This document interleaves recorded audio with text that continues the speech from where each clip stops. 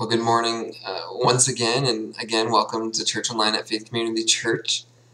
If you've been tracking with us over the last couple weeks, you know we've been doing a series called The Habits of Happiness. In fact, we've been doing this for, I think, the last 8 weeks. We probably have another 2 or 3 Sundays left to go. If you've missed any of the previous sermons, you can catch them all on our website. Wherever you listen to podcasts, you can listen directly on the website and download it to your phone. And also, we have a YouTube channel that you'll find on our website where we just put all these videos up for you to watch. So if you missed something and you want to catch up, go back, find them. They're all there.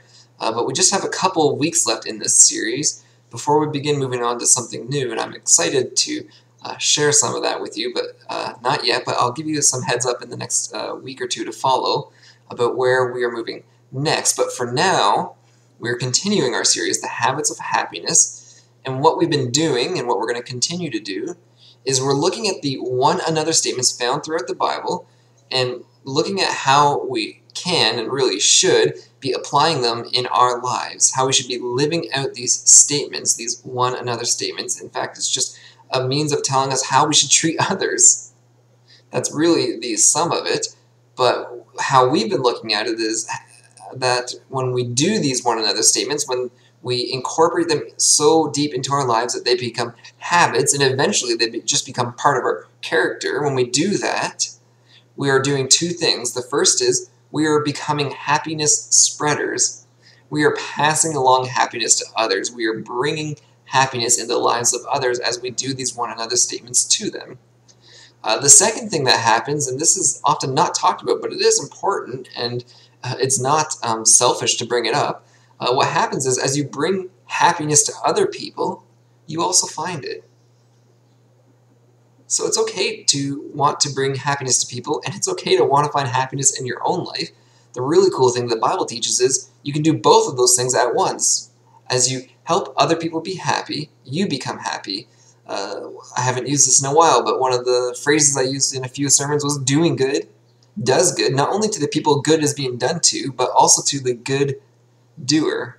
And so we're going to continue today looking at another one another statement. And this week's one another statement comes from Colossians 3, verse 16. It says this: "Let the message of Christ dwell among you richly as you teach and," here it is, "admonish one another with all wisdom." So I'm going to do something a little different. I'm going to ask you a question. It's not a deep question. Again, it's never a trick question. And this is particularly for those watching live, but if you're watching this later, you can participate too. But if you are watching live, you're here with us this morning on Sunday, and I want you to actually write in the chat your response. And this is one of those question-response things. I don't want you to overthink it, just the first thing that comes to your mind. So are you ready? Here's the question. When you hear the word admonish, what do you think of? I'm going to give you a minute here and go and just write down something in the chat. Write whatever you think of when you hear the word admonish. So I'll come back in just 1 minute.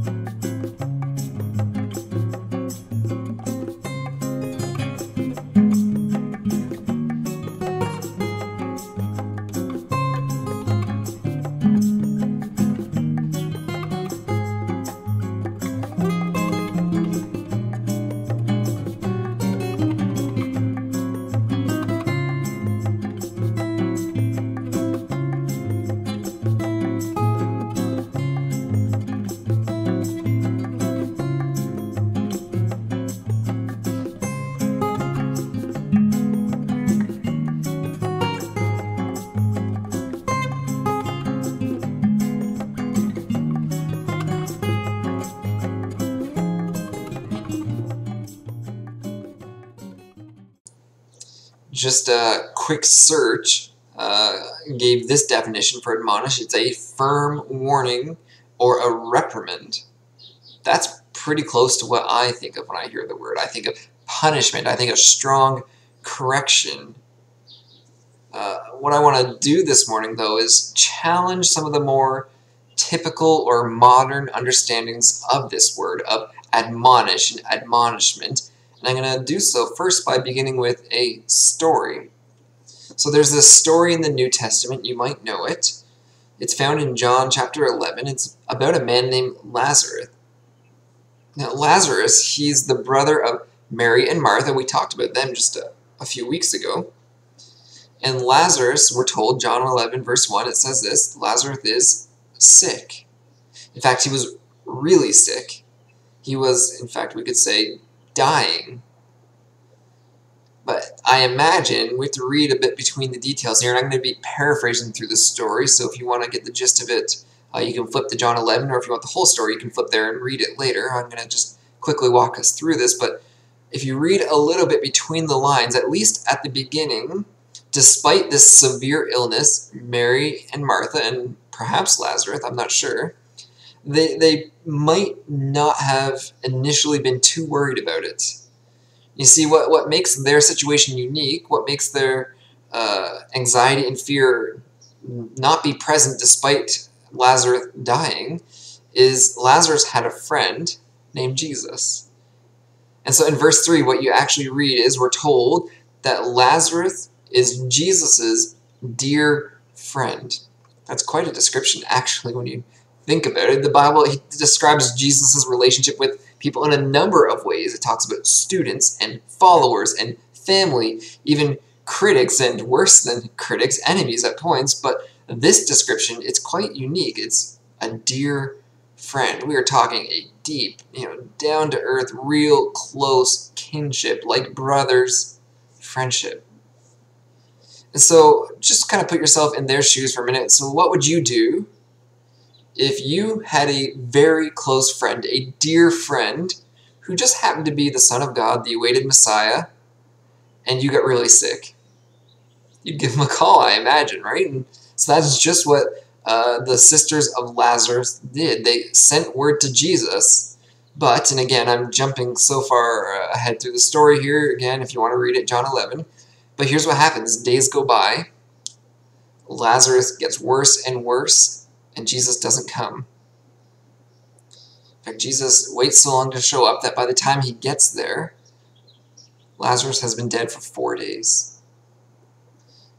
So Martha, when she hears Jesus is finally in town, she runs out to the road to meet him, and she's grieving. Don't forget this, right? She is going through deep, terrible, emotional turmoil. She's in pain, and she says, Lord, if you had only come, my brother would still be alive. Essentially saying, why did you delay? What took you so long? Didn't you get the message in time? He was your dear friend, and now he's gone. Jesus responds with these words. He says, I am the resurrection and the life. Do you believe this? And his response here is actually a form of admonishment. See, it doesn't necessarily fit into the definition that we have in our modern usage of the word. It's not necessarily what you expect when you think of admonishment. If you're thinking of admonishment as punishment or reprimanding or harsh or strong correction.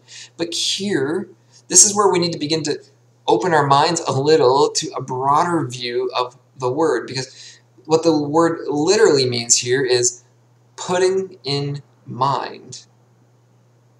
So to admonish is to put truth into someone's mind or their thoughts. Max Lucado, his definition of admonishment is this. Admonishment is high-octane encouragement. Kind of like that. There are times when people need to be reminded, when people need to be regrounded by truth. But it needs to be done carefully and gracefully, like we talked about last week. There is a balance, grace and truth. You can't just beat people with truth. That's not going to help them. There has to be the balance of grace. People need to be reminded and regrounded by truth, but it needs to be done carefully, tactfully, and gracefully. That's what to admonish is, to carefully and gracefully put truth into one another's mind and thoughts. And you've probably done this more than you think. Go back to the story here. Remember Martha, she's distraught. Her brother has just died. She's still mourning. She's still in pain. She is emotionally suffering. She's grieving. If you don't know what it's like to be in deep pain, to be in that type of emotional suffering, to have your entire life turned upside down, to be unraveled by emotional grief, and some of you might not know that yet. If you don't know that, then I'm willing to bet you'd probably know someone who has gone through that experience. Whether it's a coworker who has called you up and said their dad passed away and they don't know what they're going to do now. Your neighbor who is telling you about their new prognosis, that the illness is far worse than the doctors had hoped. Your friend who simply just asks you to sit with her as she stares down at the divorce papers freshly signed by her now ex-husband. Your sibling calls you up again. They're having trouble with your nephew. They feel like they have no more options left. The point I'm making, obviously, there's more scenarios than we could cover here. The point is, at some point, we are all invited into others' hurts. And often, it's not something that you volunteer for. You can, but a lot of the times, you are simply just brought into their situation. You didn't plan on discussing disease or divorce or death, but sometimes you're not even given a choice. So what do you do in those situations? You admonish. No, again, let's make sure we have the right understanding. I'm not saying you strongly reprimand or that you yell or get angry. I mean, you put truth into their mind. I've talked about this kind of concept, but it bears repeating here. Our emotions are wonderful. They're tools that God has given us. They are so important. They help us to make sense of the world. But our emotions, if we allow them to run rampant, can spiral us very quickly out of control, and they need to be grounded by truth. And so when you're going through some deep emotional turmoil, and if you haven't yet, you will at some point in your life, I promise, you need to have trusted people who are able to speak truth back into your life to help ground you. That's what admonishment is. You need to have people who are going to admonish you, because when you are going through emotional grief, I'm talking deep emotional distress, you are not thinking straight. You just aren't. And that's not wrong. It's just what it is. And so you need to have people, and the Bible is a great source for this too if you are in the frame of mind to open it and read it, but it helps to have people alongside you and to come and to, yes, admonish you, which means speaking truth into your life. That's what Jesus did here in our story, right? He reminded Martha, so remember she is going through deep emotional grief, and he reminded her of the truth about who he is. He says, I am the resurrection and the life. He's saying, I have power even over death itself, which of course we see by the end of the story. Here's the spoiler alert. Lazarus walks out of his own tomb. So let's take a minute to get practical here. Then how do we do it? How do you admonish well? First, you need to acknowledge that admonishment is not a replacement for meeting the actual physical needs of people, right? That's what James 2:14-16 is all about. It says, what good is it, dear brothers and sisters, if you say you have faith but don't show it by actions? Can that kind of faith save anyone? Suppose you see a brother or sister who has no food or clothing and you simply say, goodbye, have a good day, stay warm and eat well. But then you don't give that person any food or clothing. What good does that do? Okay, so it's not relinquishing us from meeting the physical needs of others. Admonishment is also not an opportunity to use the emotional vulnerability of someone to push an agenda. It's not about saying something shallow or pedestrian. In the face of emotional despair and deep pain, empty and meaningless words often do more harm than good. No, you see, admonishment is about offering high-octane encouragement. It is about speaking truth into the depths of despair. And if I have to speak truth into the depths of despair, the place I would start with then is the Word of God. The Bible is described on multiple occasions as a sword.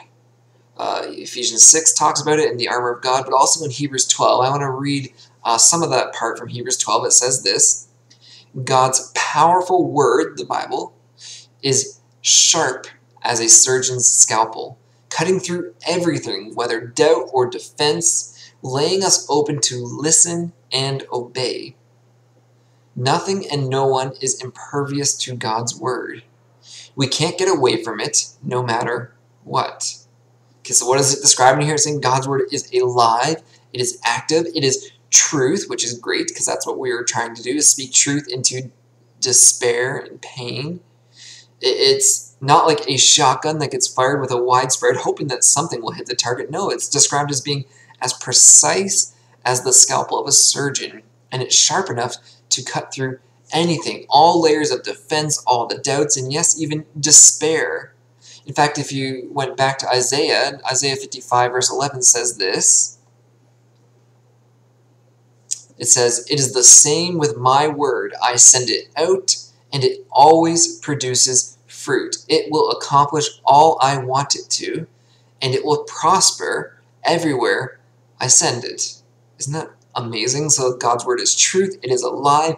It is sharp enough to cut through defenses and despair. It is precise, fulfilling exactly what it needs to, and it always achieves the purpose that God sends it with. So what might this actually look like? Obviously, every situation is going to be different and unique and will require special attention to the Spirit. If you're in one of those moments where someone is bringing you into their emotional pain and turmoil, and you want to admonish, you want to speak truth to them, start with a prayer. It can be a desperate prayer too. I've had desperate prayers in those moments to say, "Dear God, I don't know what to say or do. Help me." Listen to the Spirit as He guides and leads you in your conversation. But, the conversation could be as simple as saying something like this, like, "I don't know exactly what you're going through. I can see how difficult it is for you. There's a Bible verse or a Bible story or whatever that helps me when I'm going through hard situations. Can I share it with you?" I came across a quotation that's worthy of being shared here. It says this: "Those who are struggling don't need our opinions. They don't need our philosophies on suffering. They don't need someone to distract them with idle conversation about weather or politics. They need someone to admonish them with truth."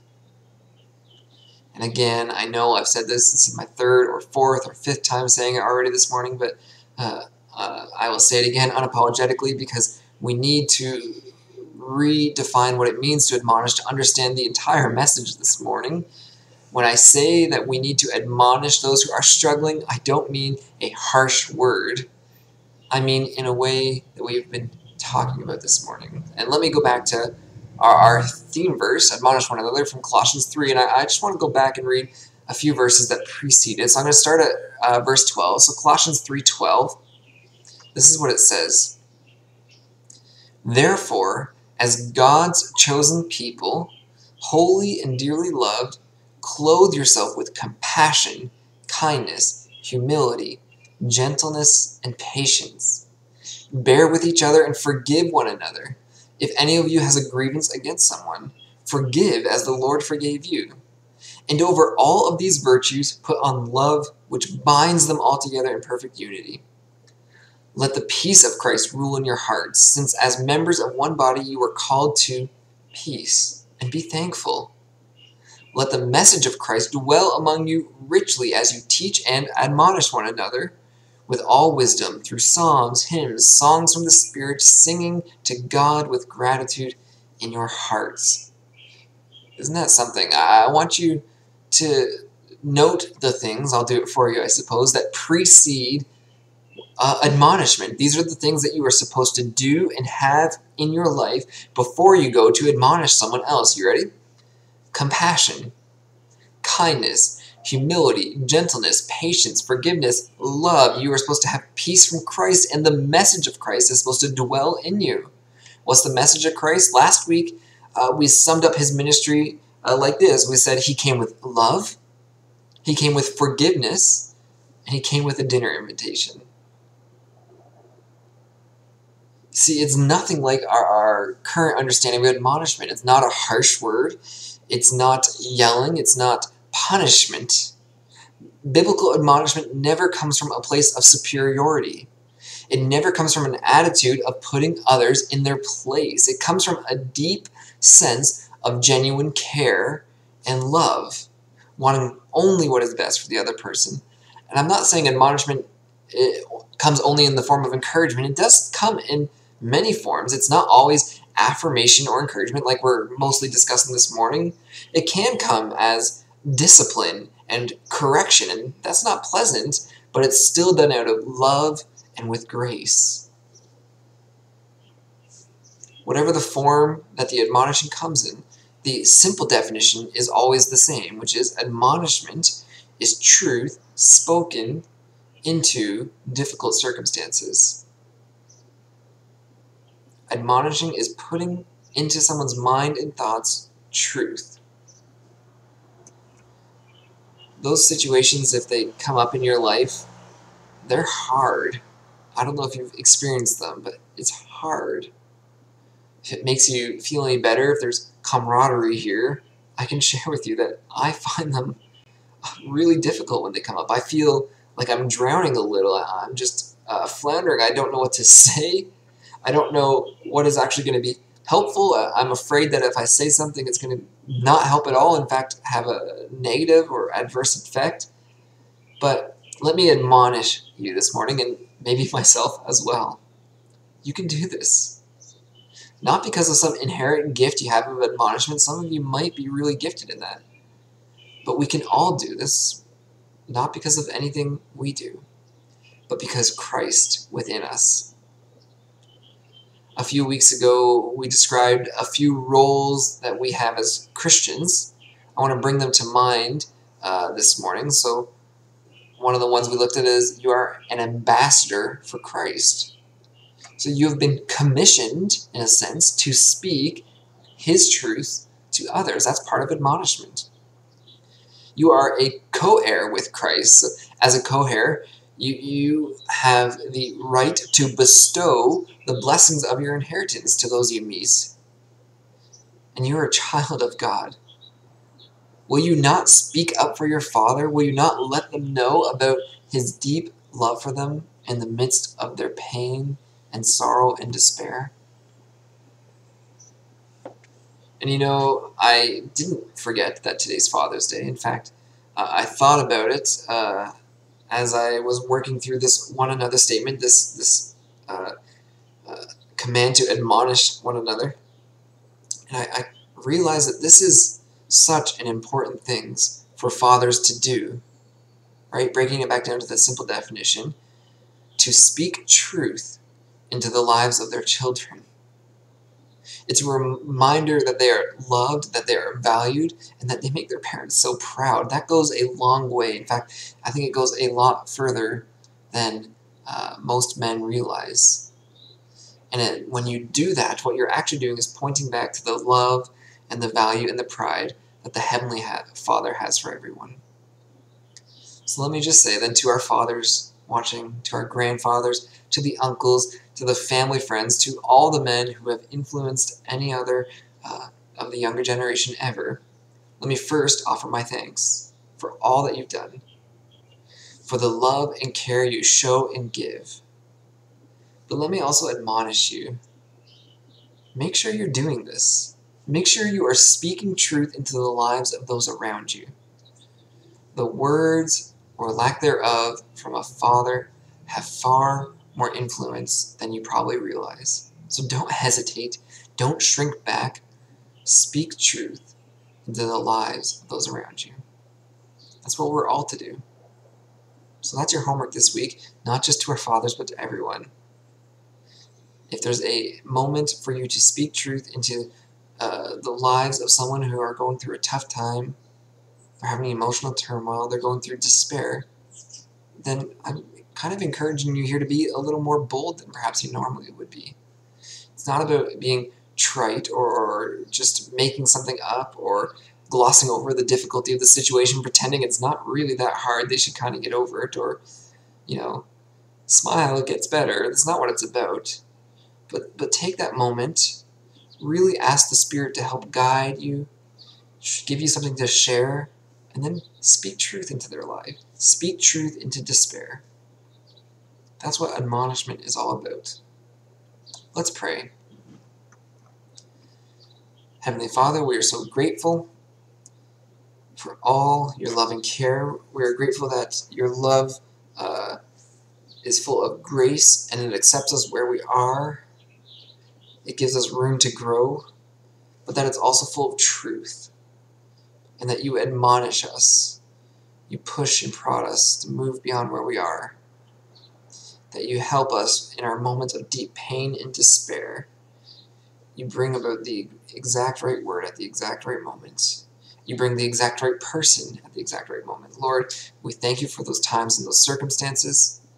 And we pray this week, Lord, and going forward, that if we can be that for someone else, that you would lead and guide us, that you would prompt us, and that you'd give us the courage to take those next steps. We give you so much thanks and praise. And we pray this in the name of Jesus. Amen. Well, something we do here every week at Faith Community Church after the sermon is called Take Two. Let me throw it up on the screen. This is where we just take 2 minutes to answer 2 questions. The first is, what is one thing God is saying to you? You just want to take a moment to think through the sermon, maybe some of the scriptures that were read, maybe it's just a song, or anything else that's happened this morning, but just ask, what is one thing God is saying to you? And then after you've heard that answer, I want you to go to the second question, which says, how is he asking you to respond? Now that you've heard from God, what does he want you to do with that? So I'm going to give you 2 minutes. I'll put the timer up, and then I will come back and close our service out.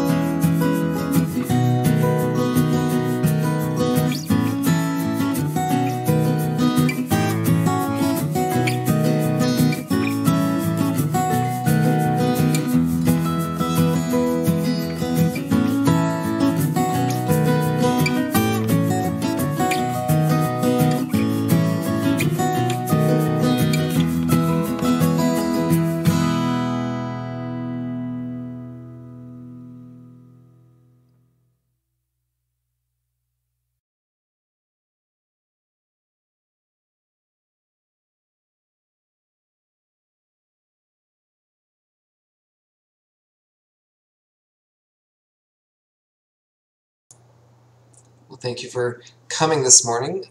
As always, the chat here will remain open for the next 15 to 30 minutes, and we would love for you to stick around and just hang out, have some social time. Maybe if you're feeling bold, you want to share what God is saying to you in your Take Two moments, and we can discuss about that. We would just love for you to stick around and get to know us. And of course, if you're new or visiting and you want to get to know us more, you can find all about us on our website, as well as ways to contact us. The website's www.woodstockfcc.com, www.woodstockfccfaithcommunitychurch.com. And if you are a part of our regular congregation, or you're someone from the community who's thinking about visiting us in the near future, we're just requesting that you head over to our website, and on the very front page you'll see a link for a survey. And this is just us trying to gauge some feedback about how people are feeling about coming back to church and what they're expecting. So it's going to help us plan and prepare to make it the best experience for you when we do start meeting in person again. Let me close us with a benediction. May the Lord bless you and keep you. The Lord make his face shine toward you and be gracious to you. The Lord turn his face towards you and give you peace. Thank you for coming, and we'll see you back here Wednesday night, 6 p.m. for another worship and song evening.